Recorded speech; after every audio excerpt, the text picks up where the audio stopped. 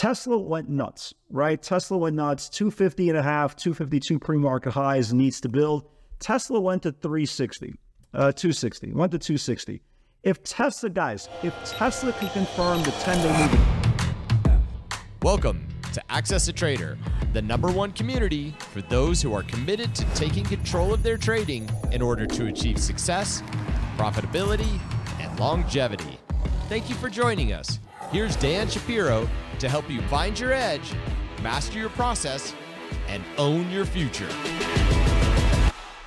Hey guys, good evening everybody. Welcome to another edition of the AccessATrader.com nightly wrap-up show. Hope everybody is doing well. Hope everybody had a good trading day today. We'll get to that in a second. If you are brand new to the channel, as always, we really, truly appreciate your viewership and spending a couple of minutes with us. Like, subscribe, share, come on this journey with us for the infinite and non-glorified way to try to find a finish line that doesn't exist. And that's kind of what trading is. There's never a trophy at the end of the road because there is no end of the road. It just keeps on going and going and going. And this is one big life cycle. And you eventually start looking at things a little bit differently the more years you get in. So let's talk about this. Last night, we talked about a very big level today on the Qs. It was this 365 level. We talked about it was the 10-day moving average. A lot of really good action. We'll get to the pivots in a second. There was a lot of really good action, but there was a lot of roller coasters in between. Chairman Powell started speaking today at 9:30. Usually when we have a Fed date, you know about it's 2 o'clock, and then 2:30, it becomes a scenario of a Q&A, and then the market just goes all over the place. Today started right from the word go. He started testifying roughly around 9:30 in the morning, which was nuts, just absolutely nuts. He drove the market very aggressively to the upside, which was good for us. Again, a lot of really great levels broke. It started going higher. Everything was great. You thought this was going to turn into a 2-3 day really big move. And then some point around lunchtime, he stopped talking. And apparently, from what I understand, before Biden spoke, right, and Biden addressed the economy, and they started calling it the Bidenomics, right? There was a massive, nasty pull in the middle of the day. And apparently, from what I understand, you can see this pull here from 366.50s all the way down to 362. From what I understand is, and again, who knows if this is even real, but what I understand is there was a transcript that was floating around. Maybe people got a wind of it, what he was going to say. But ultimately, he didn't say anything, okay? And that's the whole point. The only thing he kept on reiterating the point was inflation. You know, we wanted to get to 2% is basically what Powell is reiterating. What Powell said, there might be, you know, two extra rate hikes. This hasn't been anything new to the market. I don't know why the market would spook that, to get spooked with that information, but it happened, right? And they pulled the market down 3-4 points. To the Bulls' credit, they bounced back, started aggressively bidding the market back up towards the end of the day, but there really wasn't any tangible information. That's why it's so odd that that Biden spoke today, that Powell spoke today. But moral of the story is the market is still in the same place where it was a day ago. We just had a bigger of a roller coaster effect, you know, roller coaster effect throughout today's session. But here's kind of the good news, bad news of what we saw today. The good news is we did break above the 10-day moving average. The bad news was they took it all back. The good news is this is the highest closed in the last 3-4 days. So you kind of have to look at the market from a glass half full perspective. The fact that they did buy back that dip, the fact that they did reclaim the 10-day moving average, these are all at least positives. And again, when you're making your game plan for tomorrow, you know, keep an eye, you know, keep an impact of these facts. What's good about what else we saw today, a lot of the stocks that broke out today broke out very aggressively. For example, last night we spoke about ENVX, right? We talked about exactly the game plan for ENVX. We said, listen, if it could, you know, if it could get into this lower rising support, trap shorts go green. You know, ENVX went nuts. You know, letter U we spoke about yesterday also, same play as ENVX. They did exactly the same thing. They trapped shorts on the bottom range and they took it higher. It was, I mean, a really nice trade off the opening range highs. Big moves there. You saw Tesla wake up today. You saw You saw Microsoft get very, very close, just the way the NASDAQ got rejected, Microsoft rejected. But these are names I really like going into tomorrow if the market price improves today's action. Again, that's a very, very big if. But from the point of reference, again, I want to give the bulls the benefit of the doubt. If you look at the really strong stocks today, not everything participated. Amazon didn't participate. Meta didn't participate. But the stocks that did, right? The stocks that did, the Teslas of the world, the Apples of the world, the Microsofts of the world, they held firm. They didn't really, with the exception of Tesla, that did a very good job today. They didn't really go back when the market got pulled. That's a very, very important sign. Ironically, yesterday, and I apologize, there was we had a little bit of a video issue yesterday. It should be resolved today, and obviously it's going to get resolved by the weekend. I'm going to get a new PC. I'm going to get a new area. We're just updating technology, which is always a good thing. But last night, after I recorded the video, and the video came out with news, right? It was actually not news. It was a China news. It was an industry news that they couldn't sell chips to China. Blah blah blah blah. The Wall Street Journal was performing. You got to give these chip stocks a lot of credit. The video was down like 20 this morning, right? The video only closed down 7. That's a really, really strong comeback. And a lot of these names as well. So, you're starting to see all these bullish things happen again. Is NVIDIA out of the woods? Absolutely not. Any of these chip makers out of the woods? Of course not. But again, you want to see little baby stuff. It's not even from the chip sector as a whole, just the fact that the bulls were willing to buy that dip today. We didn't see that in the last couple of weeks when the market was backtesting. So these are kind of very, very bullish things. After the close, Micron came out with earnings. So you can see an initial really, really strong bump here. The stock closed where? At 67, it's trading up a buck on the, up a buck. Again, the Qs now are once again above 65 on this Micron news because everything is getting a jolt. The key is tomorrow, can we price improve today's action? That's a very, very important thing. And I have to think, and I'm just kind of speaking out loud, I have to think if Biden didn't speak at lunchtime, we would have had a runaway train today. It's just everything really exploded at the same time today. And this looked like this was going to be one of these amazing, amazing days. The day turned out to be fine, but boy, oh boy, I went to lunch. I had all runners on the Qs, on MDB. MDB we covered, MDB, Microsoft, just every runner got stopped out on that push. And all I have to, all I was sitting there, I go, wow, what the hell just happened here? And we just couldn't find news. Again, this is all hearsay.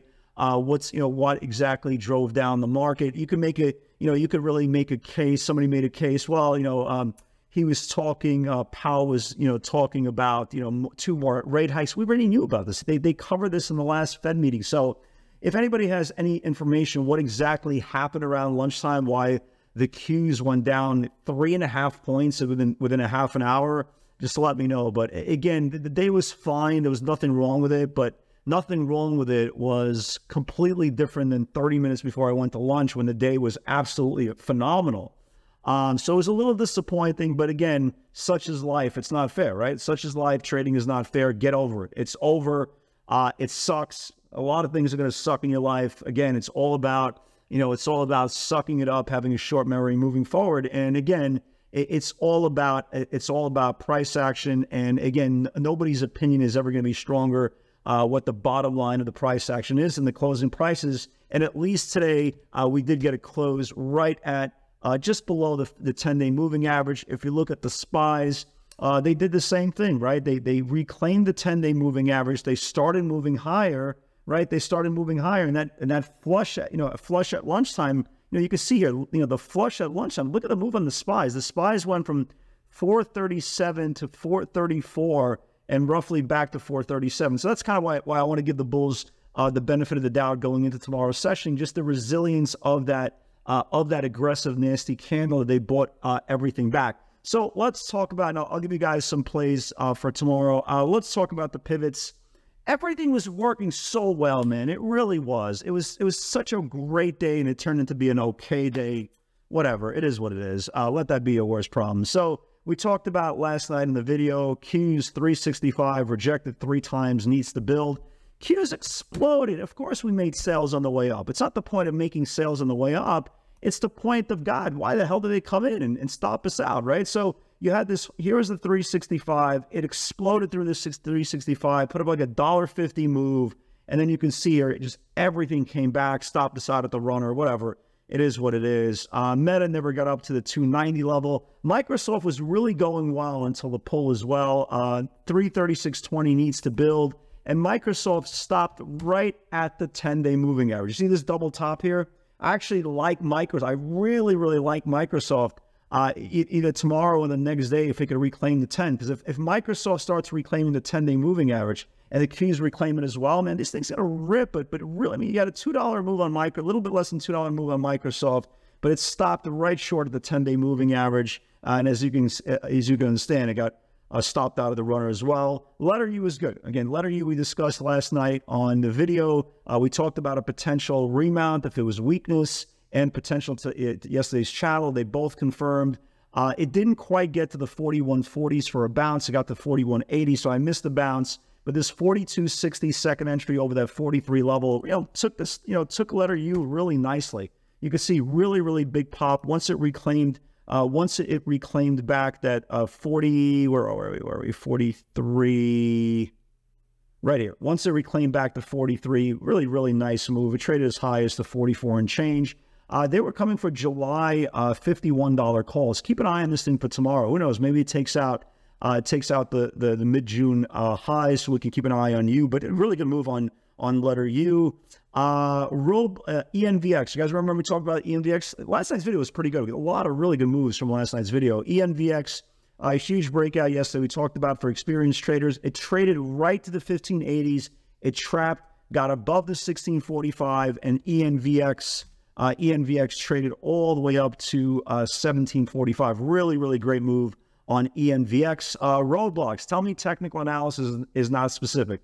Roadblocks 43 rejected 3 times, needs to build, right? Guess where Roadblocks stopped today, right? If you had to guess, right? Drum roll, please.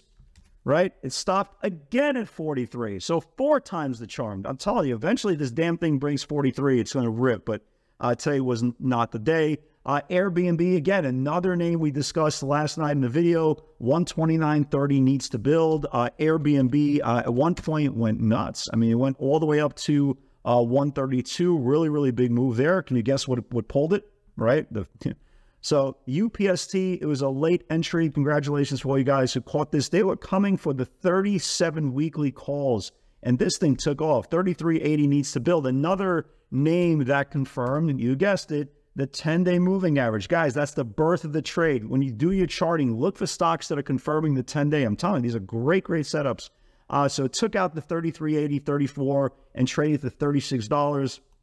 Big, big move there as well on UPST. Tesla went nuts, right? Tesla went nuts. 250.5, 252 pre-market highs, needs to build. Tesla went to 260, went to 260.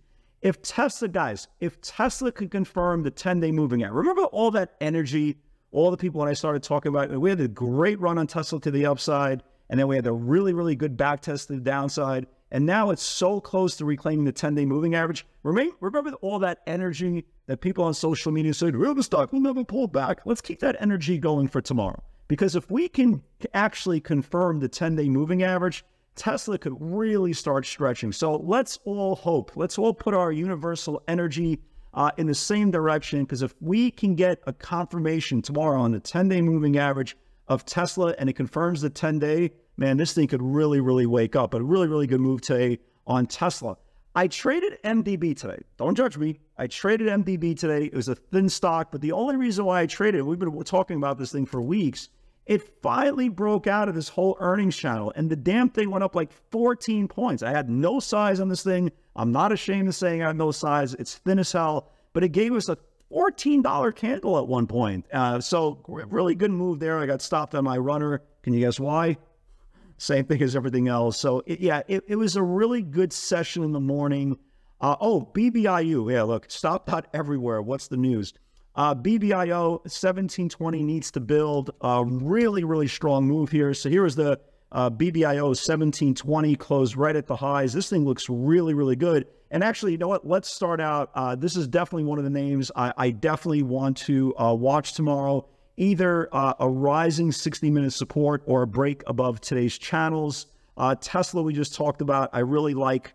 I obviously really like Tesla as well. I think that looks really good. Let me give you guys a couple of more plays. Microsoft, I like. I'm just looking at my phone.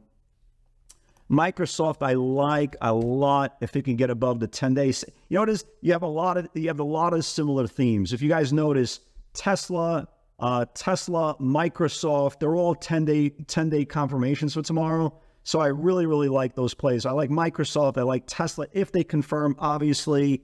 Letter U if it starts taking out the June highs.